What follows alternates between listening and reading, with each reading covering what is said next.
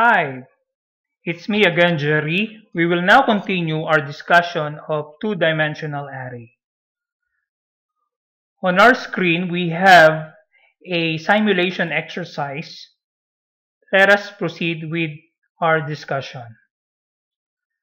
Declare x as a two-dimensional array integer variable.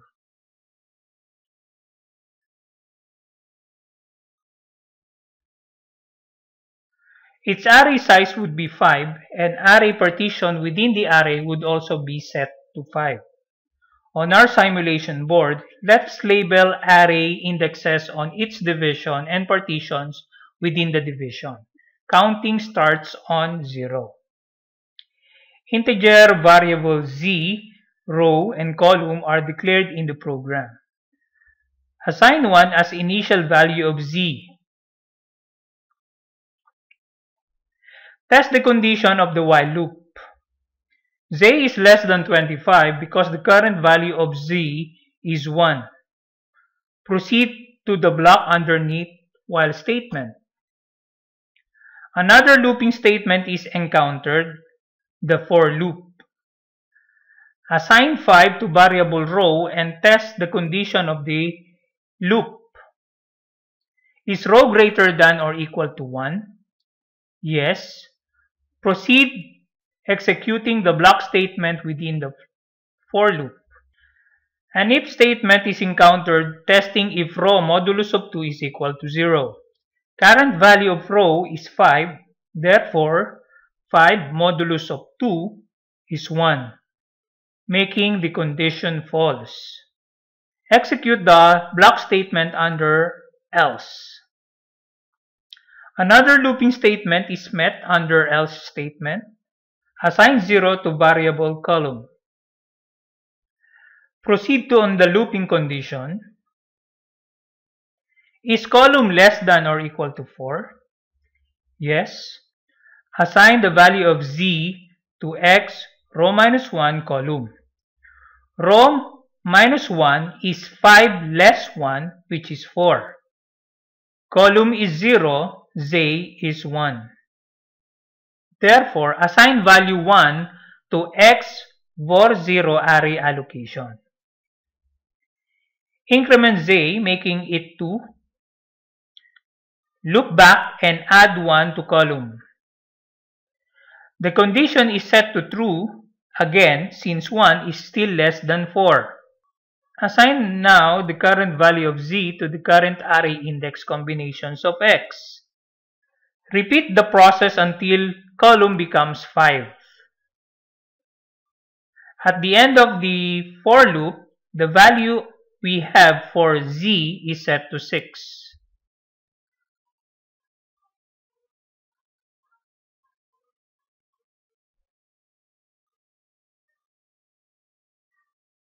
Loop on the first for statement.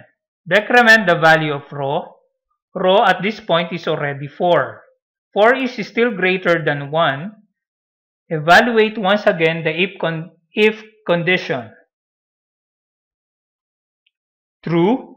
Modulus of 4 over 2 is 0. Execute the for loop inside the if statement. Column is set to 4.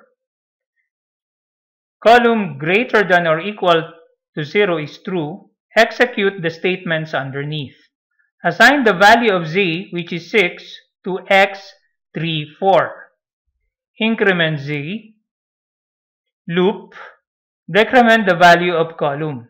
The loop continues to execute until column reaches the value of negative 1. At the end of the for loop, z is already 11.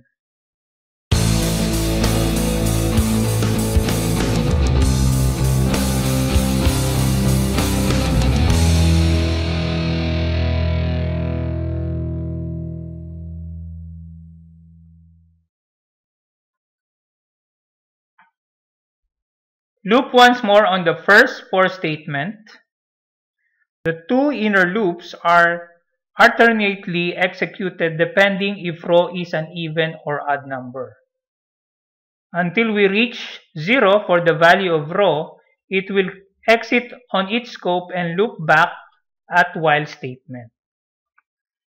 Testing the condition on the while becomes false because the value of z is already 26.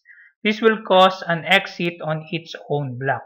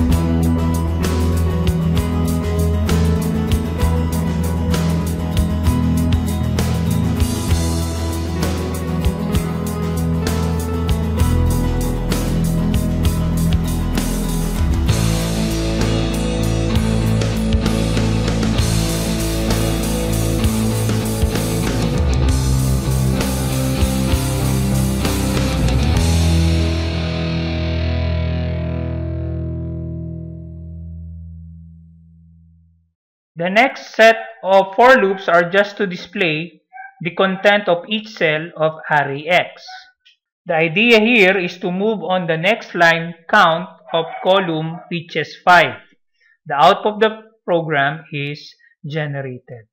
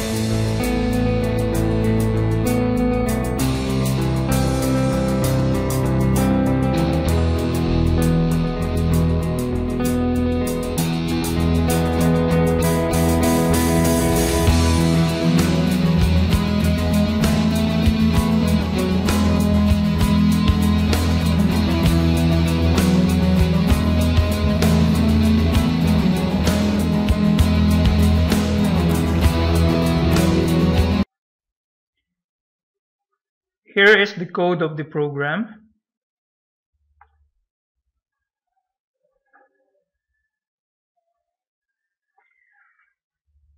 Let's save it and run.